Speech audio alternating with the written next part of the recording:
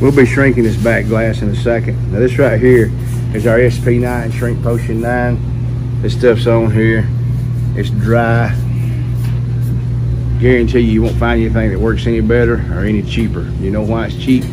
Because I made a video showing you how to make it. Just another freebie from the Film Bender, sponsored by Gasket Pro Tools. We're going to show you how this thing shrinks and how it works and how it looks when we're done just in a minute. We lay this so we don't scratch the car. This is our red shrink card. Works great. There's other brands out there that look like it, but for some reason you can't get them now, and nobody wants to produce them. I can't produce them. Really don't know what the truth is on it, but the fact is we've got these, and they work great. I almost prefer them over the standard one. But anyway, when I shrink, some folks shrink differently. I like to shrink the edges, the corners first. That way you've got a full pattern in the middle to float to shrink. Reason being, if you start in the middle and work out this way, and you shrunk all you can, you still got too much excess film over here, you painted yourself into a corner. So you start getting creases and you burn the film. So, but it's not being locked down. I can float this corner up. I'll do this, and I'll work about a 6 or 8 inch strip across through there. Get it almost down just like I want it. Just like that. Move down to the bottom. Do the same thing.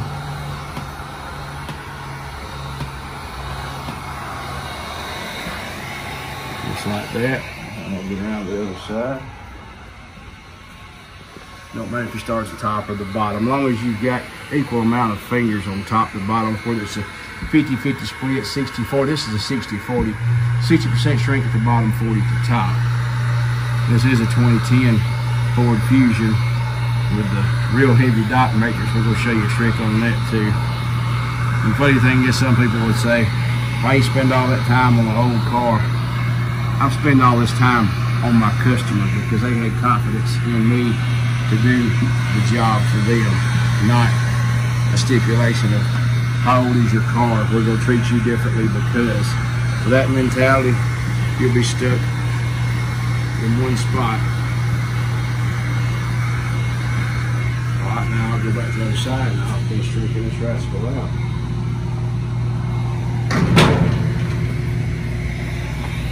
And by doing that, since you got this set like that, I'll take my shrink card. I'm gonna go ahead and lock this side. This is almost like a wet check if you're doing a wet shrink. So we've got that locked in. I'm gonna go ahead and lock this one in.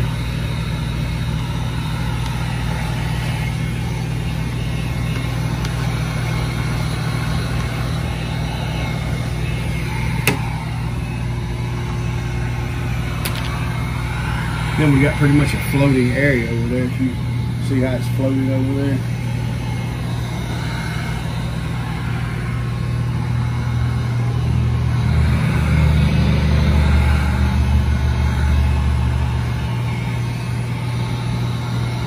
Just gonna lay the film down without touching it at all. I'll come back and heat it with a card and lay it down 100% like it's supposed to be.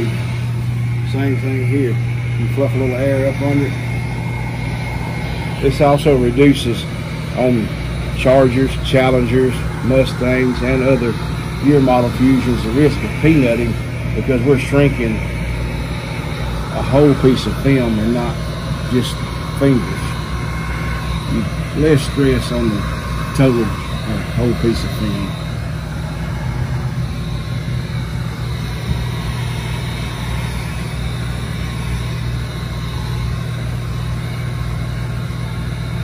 This SP9 is really good stuff.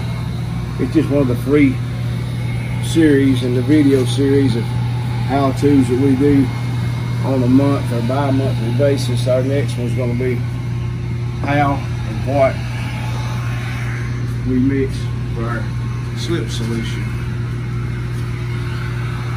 Y'all can be watching for it to come up soon. And just watch it float down.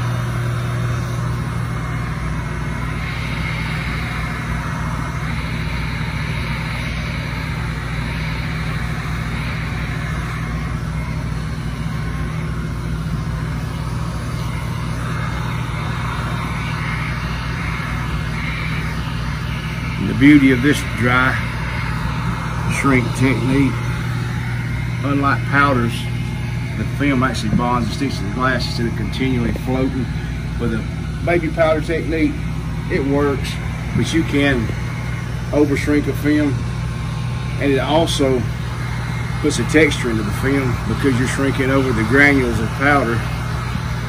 It's just not a viable source as far as I'm concerned, and there's so much more advanced techniques like this.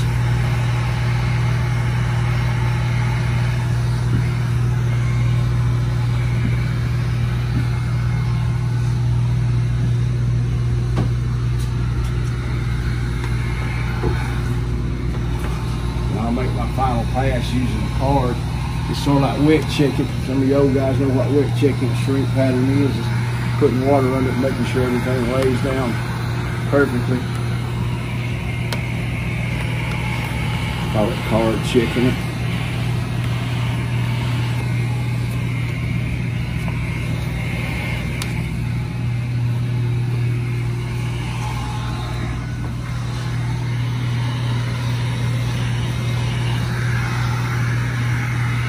When we get done with this, Tent Master B, Bruce Kelly, will be installing this and showing you how to make it lay down these dots like he showed you on the quarter glasses.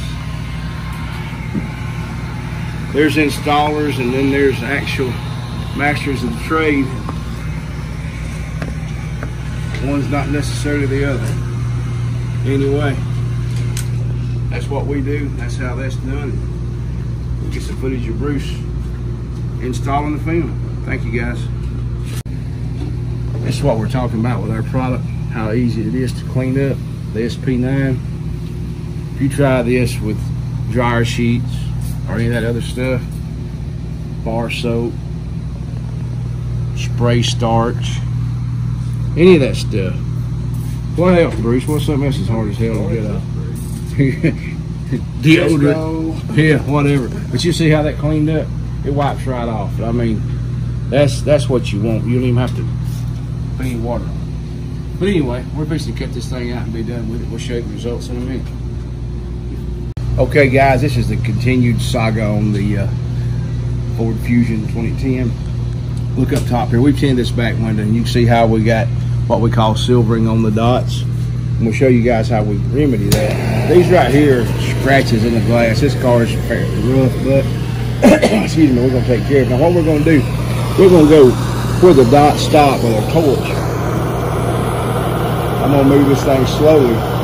I'm going to get a little heat soak into the glass. So what this does, we're going to do what we call a dry drop method. We're going to do this, put it outside for about 30-45 minutes, and I'm going to go out there with a Mac tack, and I'm going to push that film back up and show you guys how you make this work. So we've heated that, so I'll explain to you while I'm in there while we're doing this.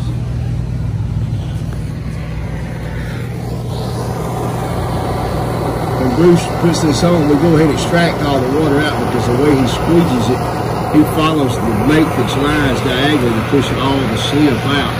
So that way we can do this process quicker. A lot of folks wouldn't do all this to it, and that's fine, but you know, if you're going to claim number one, if you're going to have pro in front of your name or pro after your name or anything associated with that, beat the part. And that's just one of the ways we do it. But make this look right. Now, go ahead and come right here. You ain't video me getting in this car, thing laugh their ass off at me, get my fat ass up there. But here's what we do on this situation. Once we do that, this thing is hot along this line, and the film is bonded to the glass right here. But we still got moisture up here. So this is what we call a dry drop technique.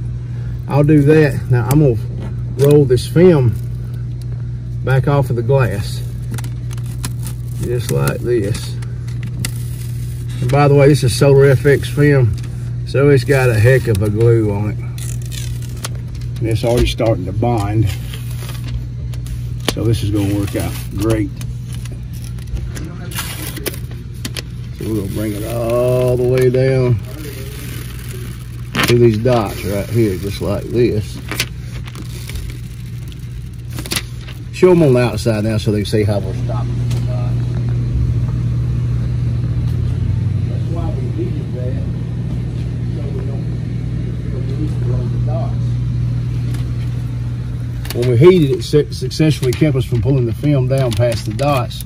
And the reason we're doing it on the dots like this is because that's where the silvering and the gaps occur. So we're down there now. Now we're gonna park this thing out in the 100-degree heat for about 30-45 minutes. Then I'm gonna go out there and I'm gonna push this film back up on the vehicle and show you guys how that works. Good enough?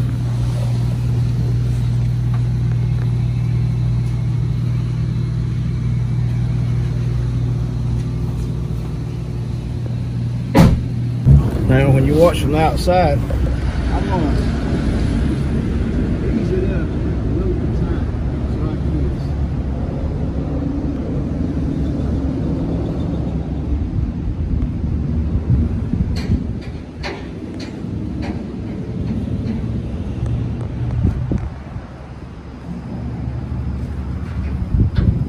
This mag tack is soft enough that it would push, but down between the dots, and that's where the problem usually occurs, is a actual squeegee is so hard you can't get it between the dots to go down. So this felt block, which is our house brand of tack hammer, will fit down in there and work.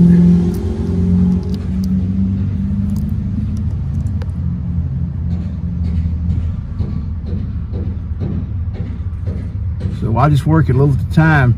And it's funny how this works. If you know what they call air egress film, like wrap vinyl, these dots actually make this tint almost an air egress film, so your air is passing through, and the moisture is just enough to, when we put in our slips, just enough to cool it off so it doesn't burn or singe it on there or whatever, because it is hot.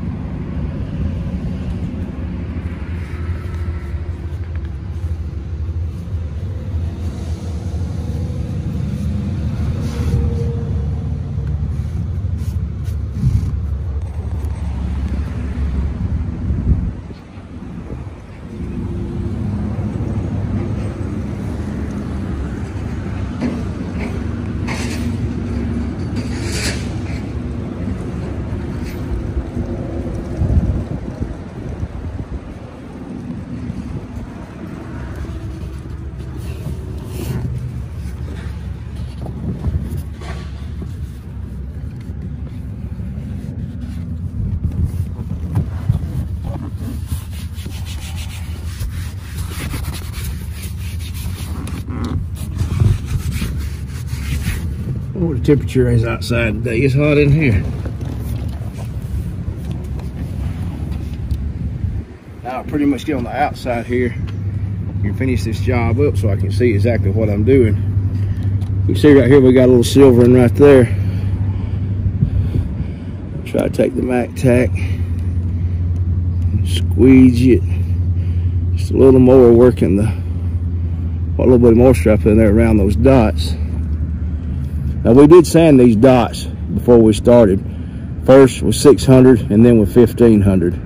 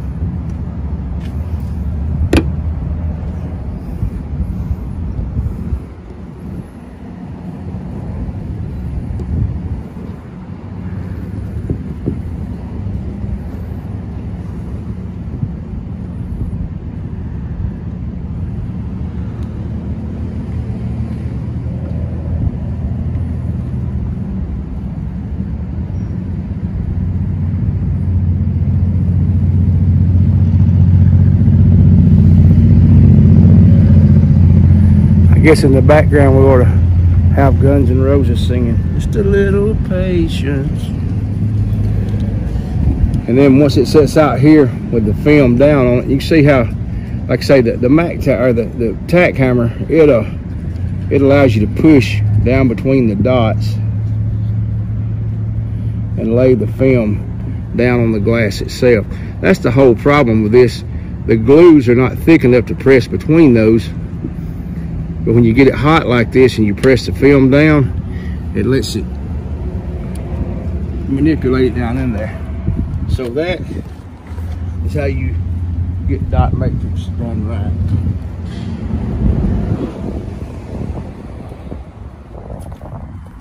There's not that much more time involved to get it right.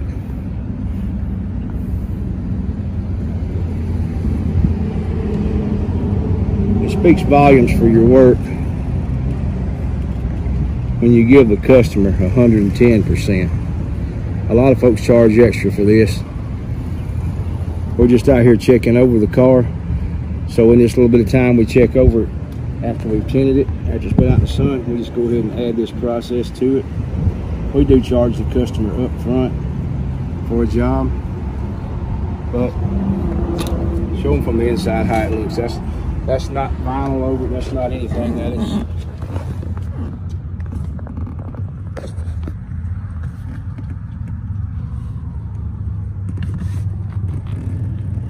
we do add some alcohol to that slip to make it soften the glue up, and once it dries it bonds and lays down smooth, and that's how you do it.